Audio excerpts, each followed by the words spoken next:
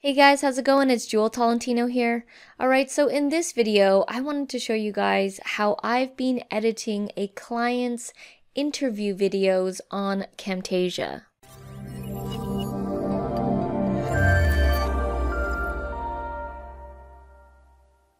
Alright, so we've got a client and she's been doing a bunch of Skype interviews and in-person interviews, and she's hired us to edit those videos for her. So I'm going to show you guys how I go about editing her interview type videos. Now, this one in particular was done with Skype because the person that she was interviewing was not in the country, so she had to do it online over Skype, which you can do, and it makes it a lot easier if you can't meet up with the person in person. Alright, so first thing that I do before I edit is I input all of the media into the media bin here. So I go like this and I go and I import everything. I import any necessary pictures, the intro, the outro, and I'll show you where everything is placed. So I get the client to put all of this stuff in a Google Drive folder, all the stuff that has to do with this person's particular interview. So like any pictures or video clips that the person that she's interviewing has provided, that gets put into a Google folder, and then I go and download everything. Now, I don't necessarily use everything. It's really dependent on the interview and what's being talked about, but at least you have everything before you actually start the edit. So first thing is to have everything in the media bin. So I've got the media files. This is the interview right here. I made this intro for her, which I'm going to show you in a second, and I also made an outro as well, and this is her transparent logo that you see in the top right corner. But I'm going to lay it all out here on the timeline so you guys can see what I'm doing. So I'm just going to zoom out and show you like the whole thing. As you can see, this is long. This is about a 30-minute long video. The actual interview was like 28-29 minutes, and you can see the majority of it right here down at the bottom. So first thing, when I'm starting off the edit for the interview video, is I'm going to go all the way to the beginning, and then I'm going to place her intro. This is an intro that I made for her within Camtasia, and it's a separate file that I have here so that I don't have to make it every single time I'm doing an edit for her. I just made it once and then I place it as a separate video file. So I'll play it for you right now here.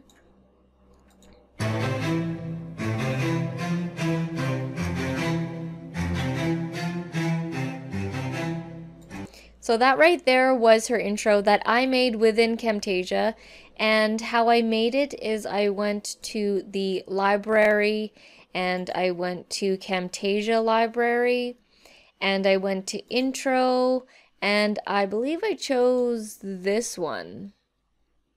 Yeah, this one right here, and I changed the colors, obviously added our own text, and I added music to it, which I also found in the Camtasia library as well in music tracks.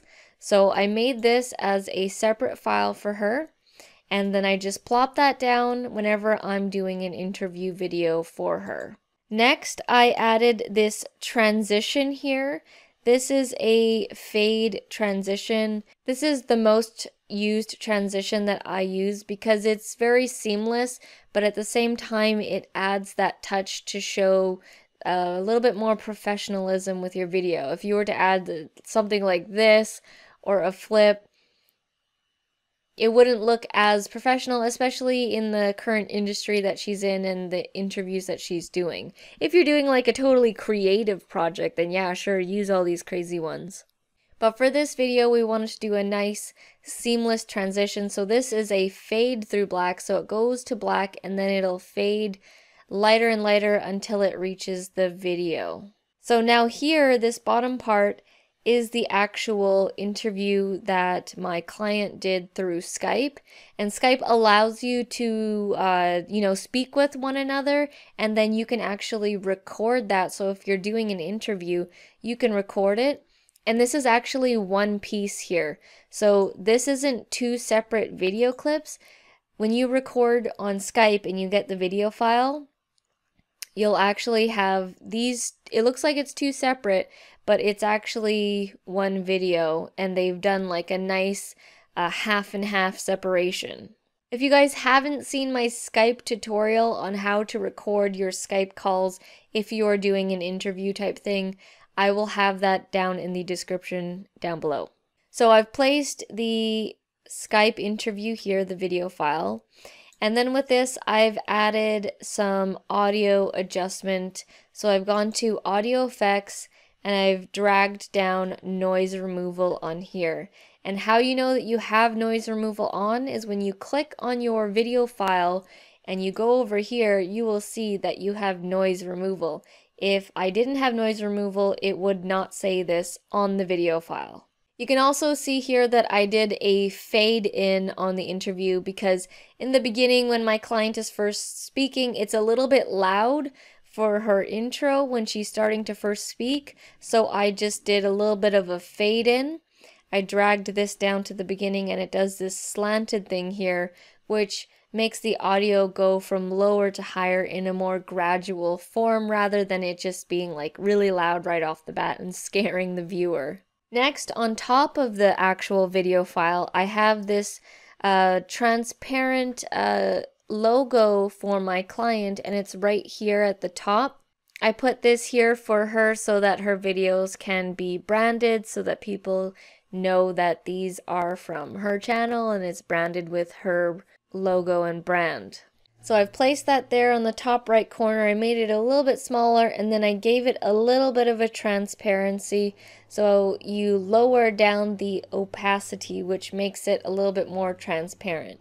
You don't have to, but I just thought that it would be a nice touch to just fade it out just a little bit. Next, we add the name tags for each person. So these two here are the name tags. So right here I've added this one right here and then this one right here, and this is so that the viewer knows, you know, who's who in the interview. And I've also added a behavior.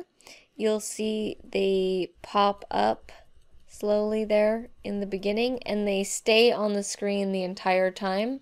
So I added the behavior pop-up. It's one of my favorite behaviors to use. Again, it looks cool, but then it's not too cheesy. It does this like popping up thing, and then once I have the pop-up behavior on these two text pieces, I make sure that it just stays in place.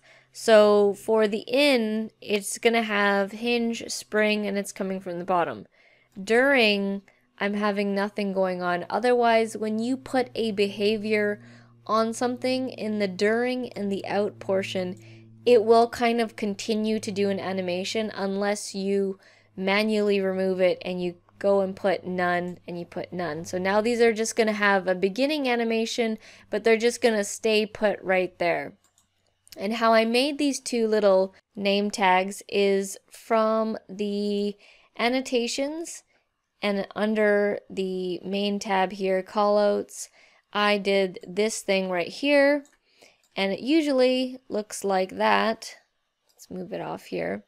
But what I did was, let's say if I want to put my name, then what I did was highlight this, put it to white, then go over here, and I want to make it black, and you'll see the outlines kind of like an aqua. This is like the standard thing it comes in. I wanted it to be nice and clean, black and white, and then I wanted it to be like small like that. So that's kind of how I did those two name tags there. Wanted, again, nice, simple, sleek, nothing too crazy. This is like a professional type interview, so I just wanted it to be very clean and professional looking. So the name tags can stay on the screen or you can remove them part way. In this case, I decided to leave them on screen the whole time, and then that's pretty much what's happening for the meat of the video. Now let's head to the end where I made an outro specifically. So I'm just gonna go over here And I made this outro for my client as well. And it's basically showing people how to subscribe to her channel, like physically showing people. So I'll play it here right now.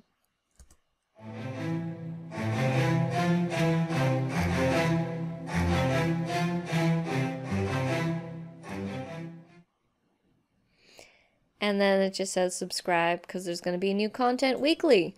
So that is the whole interview process that I edited. Is, you know, in the beginning you have the intro here, then the meat of the video, which is the actual interview, the Skype portion, and then you have the outro, and then you have things here in the beginning like the logo there at the top, and then the 2 name tags here. I did also add 1 picture while the interviewer was interviewing this lady. I put 1 picture of who she's interviewing on the screen because it related to what she was saying on the screen. I didn't use all of the media that was provided, only ones that go with what they are saying during the interview. So that's pretty much it. You guys can do this for yourself if you are doing your own kind of interviews or if you are editing for other clients. If you guys are interested in more in-depth training, I've got a free Camtasia course that you guys can take. It's free for 2 months and the link will be down in the description below. I have 9+ hours of content and I'm continuously adding to that course, so feel free to check that out. If I was able to help you out at all, please let me know by giving this video a like, a comment, or subscribe. All that would be very much appreciated. Thank you so much for watching, and I'll see you in the next video. Back from the dead.